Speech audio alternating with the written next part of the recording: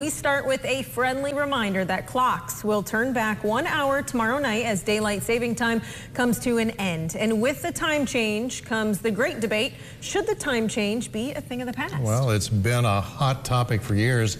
And tonight we hear from you at home on what you would like to see happen. Eyewitness News' Cody Bailey joins us now with some local reaction. Cody? Brad, Jessica, while many admit they enjoy the extra hour of sleep that comes with falling back, they also dread those 4:30 sunsets. Now, whether you would rather fall back, spring forward, or keep everything as is, one thing is certain: almost everyone has a stance on the daylight debate. I think I'd rather spring forward and then stay there. It's a simple solution for Henderson resident Reese O'Nan: stay on daylight time year-round. I think that it makes life easier.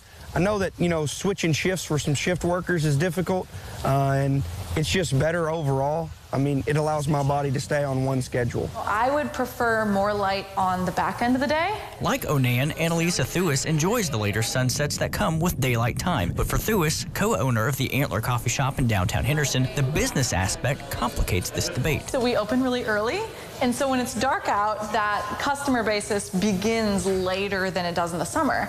So from a business standpoint, I'm like, oh yeah, bring the light on the front end of the day. But also from a personal standpoint, when we leave work at 3:30 and you have 45 minutes until the sun is like noticeably starting to descend, that's a little bit discouraging. Thuis calls the business impact visible. And in the summers, we open at 7, service begins at 7. Whereas in the winters, we have about like an hour and a half to 2 hours until people start really coming back out into the world. Earlier this year, some U.S. politicians proposed making daylight time permanent, meaning clocks would spring forward and never change again. Others, like the American Academy of Sleep Medicine, want to make standard time permanent. Sleep experts with the University of Michigan agree. The reason is that internal clock, that circadian rhythm, it's longer than 24 hours, so it's easier for us to stay up late and sleep in. But what keeps us aligned to the 24-hour day, wakes us up in the morning, is getting morning sunlight. But with 2 young children, O'Nan says the benefit of falling back does not apply.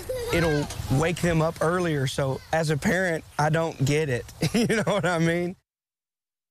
And we wanted to hear your thoughts on daylight saving time as well. Earlier today, we posted a poll on our X page, of course, formerly known as Twitter, and asked our viewers if you want to stay the same, if you would rather stay on daylight time or switch to standard time. Right now, we've got 51% saying they would like to stay on daylight time, around 38% saying stay on standard, and just over 10% of you would like to continue to switch back and forth.